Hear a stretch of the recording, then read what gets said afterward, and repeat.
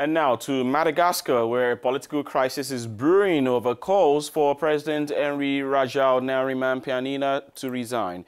On Tuesday, the country's defense minister appealed to warring political parties to reach an agreement as anti-government protests in the capital, Antananarivo, entered its 12th day.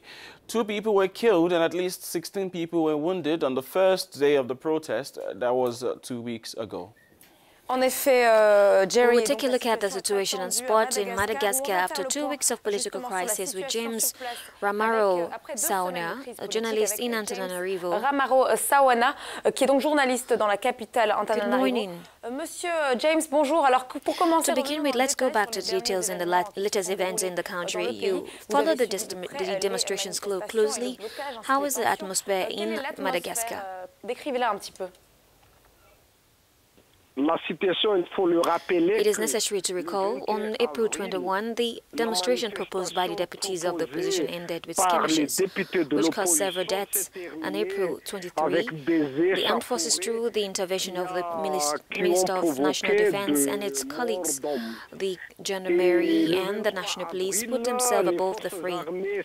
They have asked politicians to resolve the political crisis and have stated that they will not oppose political demonstrations.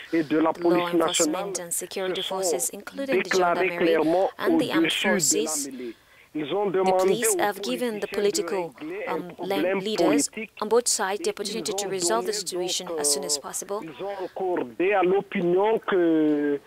Ils ne vont pas s'opposer à toute manifestation publique.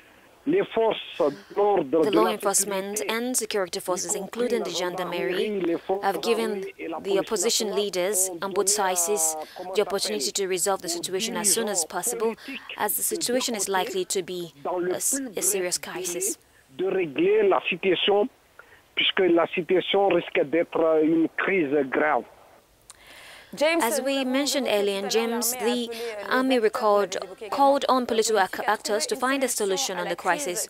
What should we expect now? À quoi doit-on s'attendre à présent? Je ne sais pas qu'est-ce qui se passera. I don't know what is happening, but the armed forces declared during their first operation that they are hostile to any seizure of power against the constitution. That in current Constitution, if there is a vacancy of power for the post of President of the Republic, it will be the President of State, the President of Senate, who will replace him, knowing that the President of the Senate is none other than the President of the Presidential Party. We understood that the opposition demanded the departure of the Malagasy president for more than 2 weeks. Thousands of demonstrators have since camped in front of the Constitutional Court. Has she already spoken on this matter?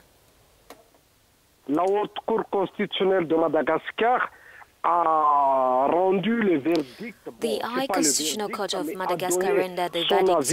It is not a verdict, but to give its opinion on the particular regime of the election in Madagascar.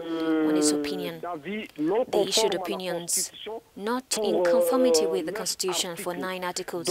Therefore, it is up to the President of the Republic to take after the related provisions. I think that the decision and the opinion of our Constitutional Court on the text, on the draft that I have just mentioned, may alleviate the situation a little, because that is what the members initially asked for.